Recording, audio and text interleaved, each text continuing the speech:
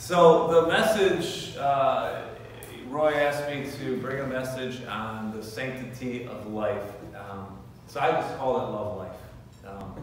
Because if Love Life comes to your church, I think the title of the sermon should be Love Life.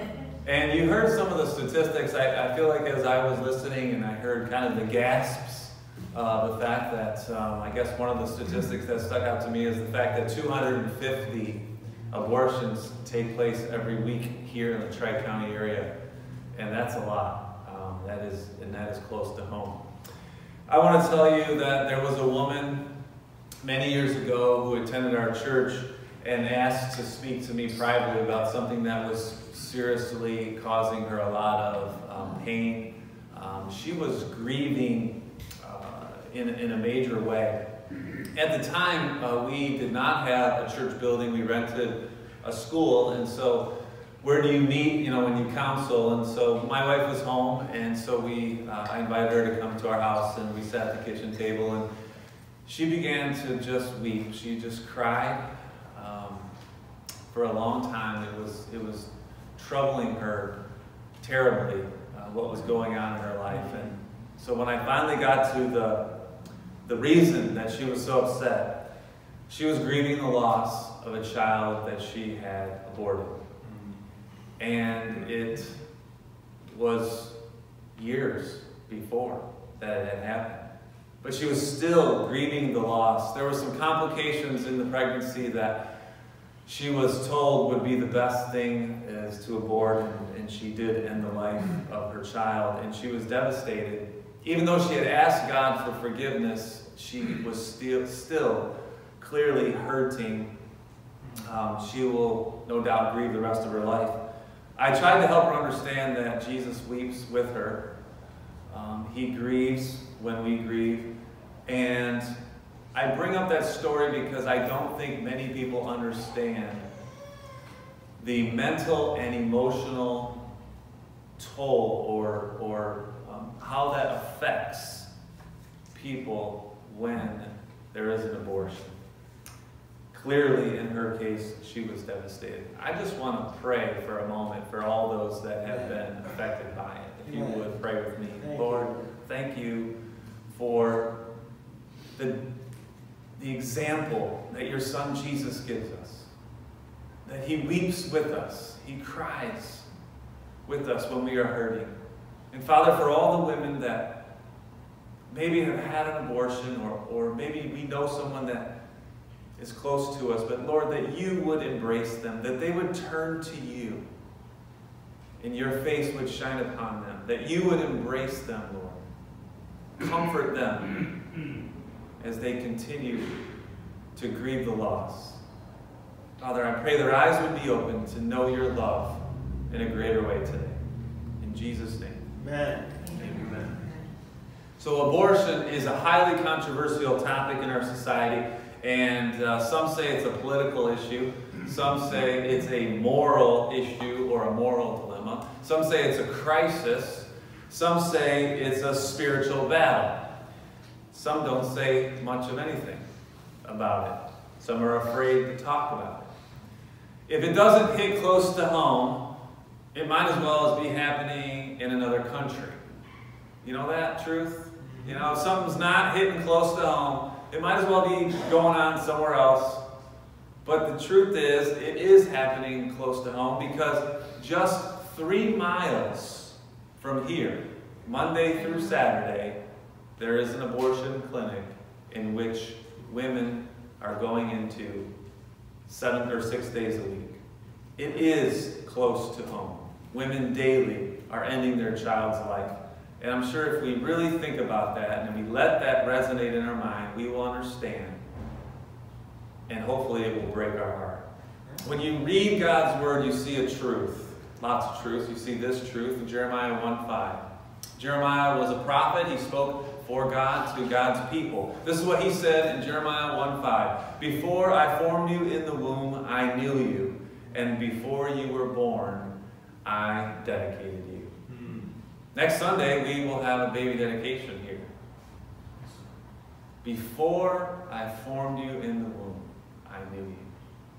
See, that's when life begins. In Psalm 139, verse 13 and 14, King David loved to write poetry, and he loved to write songs that glorify God. And he said, "For you formed my inward parts, you knitted me together in my mother's womb." Just let that sink in.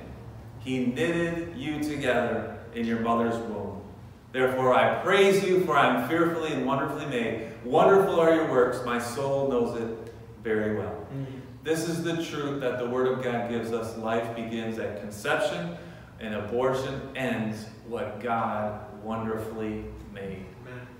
And that, my brothers and sisters in Christ, is heartbreaking. That's heartbreaking. Yes, this is a political issue because the law has made it legal to end the life. Yes, this is a moral issue, a moral dilemma. Because in Romans we are told that when you sin, it suppresses the truth.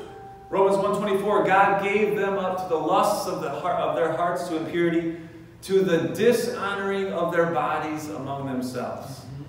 Yes, it's a spiritual battle. 2 Corinthians 4:4. In their case, the God of this world has blinded the minds of the unbelievers to keep them from seeing the light of the gospel of the glory of Christ, who is the image of God. And Jesus said, the thief, the evil one, Satan, comes to steal, kill, and destroy life. But Jesus comes to give life so we can have it abundantly. And yes, this is a crisis, because as I shared that story, it's an internal crisis. Men and women must live with the decision of ending a life. Even though God forgives, we often have a hard time forgiving. Amen. That's good. For all these reasons and so many more, abortion is a huge issue. But what can we really do about it? How can we make a difference? I just want to talk to our men for a moment. To our men. Let me ask you this question. What was the very first thing that God did for man after he created him? He made Adam in the Garden of Eden. The very first thing he did for men was give them a job. And all the men said, Amen. We like to work. It gives us a purpose. And that's because God gave man a job. Genesis 2:15, the Lord God took the man, put him in the Garden of Eden to work it and keep it. But that word keep means to guard. To guard it. To protect it. We have this internal feeling inside of us, men, that says we must provide for our family. We must protect our family. It wasn't just because your dad worked hard or your grandpa worked hard and you learned a work ethic from them. It's because God gave it to you. This desire to work really hard and to protect your family, to guard them and keep them, especially your spouse. One of the most misunderstood Bible verses is a verse about women. It's in 1 Peter 3:7. Peter writes, husbands, live with your wives in an understanding way, showing honor to the woman as the weaker vessel, since they are heirs with you of the grace of life, so that your prayers may not be hindered. Now the feminists will tear that verse right out of their Bibles, because it says they are the weaker vessel. But what did Peter mean when he said this? If we go back to that part where it says showing honor, if we just sit on that slide for a minute, showing honor. Honor is the word that means a price in which, a value in which the price is fixed. To honor is to value and not change the value. You see, Peter lived in a time and a culture where they didn't value women the same as they valued men. But he says, no, the value is fixed. You are to honor your wife. And this is how you honor her. What does it say next? She is an heir with you of the grace of life. And he even points out, if you don't do that, God's not going to hear you when you pray. Wow. That's pretty powerful. And what did he mean when he said the woman is a weaker vessel? Simply that, in general, women are not physically as strong as men. Now, I would never say that to the girl I knew in 8th grade who was a farm girl. And she could throw bales of hay farther than I could throw a baseball. If she would have only caught my little smart mouth friend Derek, she would have ripped his head off like a chicken for dinner. She was a strong girl. Sometimes women are stronger than men. That's all Peter meant here. Men are to value their wives as they value themselves. And you can read Ephesians 5 and see the same thing Paul writes to husbands and wives. We are to protect our wives and our children. And men, if anyone has ever threatened your family, then you know the wrath of God was awakened in you. And you would do anything to protect them. Am I right? Yes. Well, let that be awakened in all of us, men, when we think of abortion. Amen. Let that be our thought. Because this is an egregious threat to the sanctity of life. We must protect our women and these babies. Let me talk to the women now. Why did Adam name his wife Eve? Genesis 3:20. The man called his wife Eve because she was the mother of all living. The name Eve means life. That's what it means. It means life. Eve was given the special ability to bring life physically into the world. Because God gave women this wonderful gift, women have by nature a desire to nurture their children. Am I right, ladies? Yes. You brought this child into the world, you want to nurture them, protect them. This woman who sat at my table in tears, she wept because she wanted to protect this child. She didn't. May the heart of a nurturer be awakened in every woman. May you stand up for life. You're the ones who brought or bring life into the world.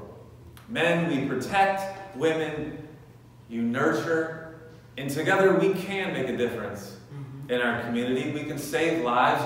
We can embrace life, which is what we are doing already. We can love life, not just 1 week a year, but we can love life all the time. I understand this truth. If the issue of abortion doesn't break your heart, you probably won't take action. You might participate on Wednesday, you might pray, you might fast.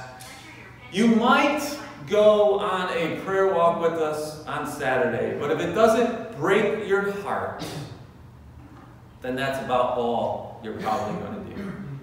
But this breaks Roy's heart.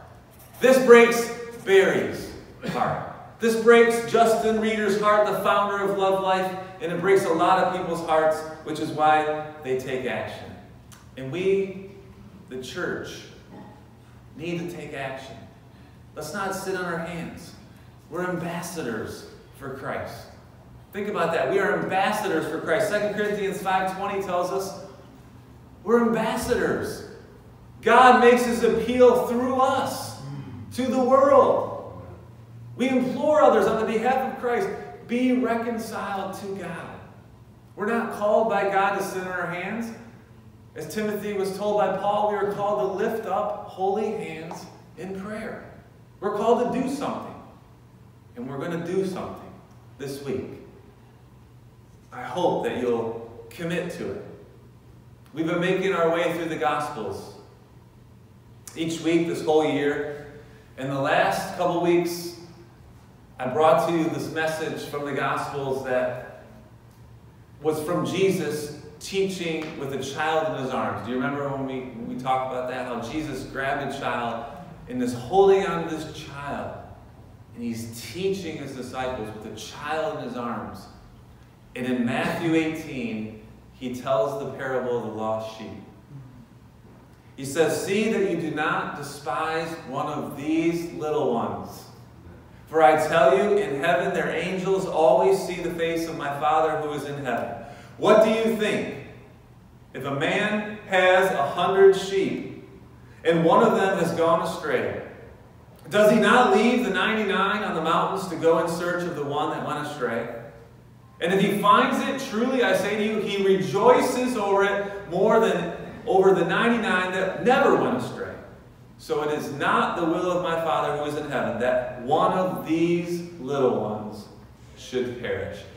God rejoices when one sinner repents and turns to Him. He rejoices over that. The church rejoices over that. What will God do? How much will He rejoice when we save one child from an abortion? Amen. We are called to do something. And next Wednesday, you can join us. Next Saturday, you can join us. I pray that you will. I pray that your heart will be broken to protect and to nurture these unborn children. Will you pray with me? Father, thank you for your love. Thank you for your grace. We need it. You give us what we need right when we need it. Thank you for your mercy. That even those that have had an abortion, there is still forgiveness. Amen. Father, I pray that you would do a miracle in the lives of the women just in our community. Father, I pray that as we step up, as we take time out of our busy lives and we commit to praying and fasting and walking and praying and singing and coming together, I pray, Lord, that we would see that you are always working. I pray that you would change lives, save lives. I pray this in Jesus' name. Amen.